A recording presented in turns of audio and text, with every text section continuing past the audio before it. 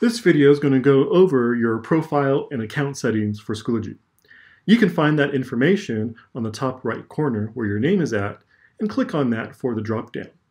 You'll see several menu options here and we'll go through each one of them individually. The first one is your profile.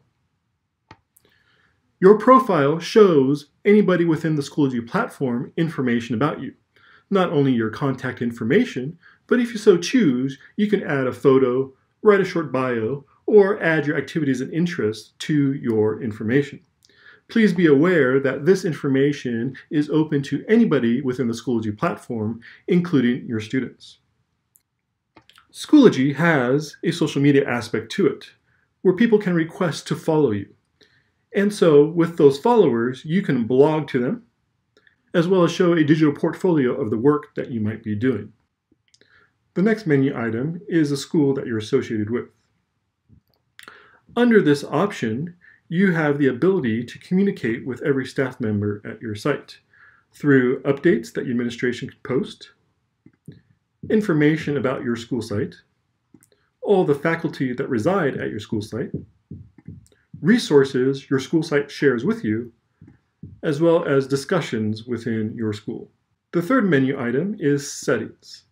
These are settings for your specific Schoology account. Some of these are not able to be changed and are blocked off, but some of them you do have access to. For example, you have access to the calendar feature.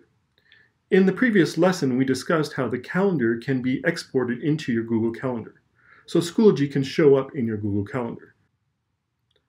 The next thing I want to highlight is the homepage.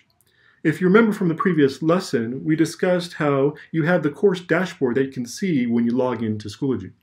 The course dashboard has tiles of all your courses. Perhaps you want to look at all the activity in your courses instead of just the course tiles. You can change that and select recent activity and be sure whatever it is that you select that you save those changes. The next menu option that we'll discuss is notifications. These are the global email notifications that you'll get to your Gmail inbox.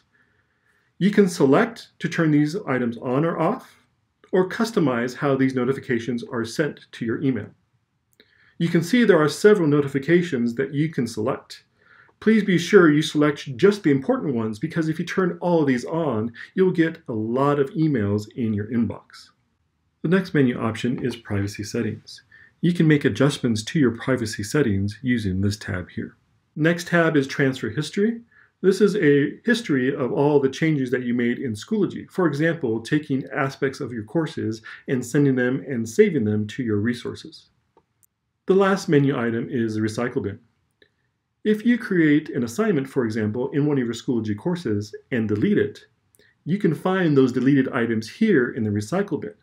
And if you choose to restore that assignment back into your course, you can select the toggle menu on the right-hand side and restore that item to the course where it came from.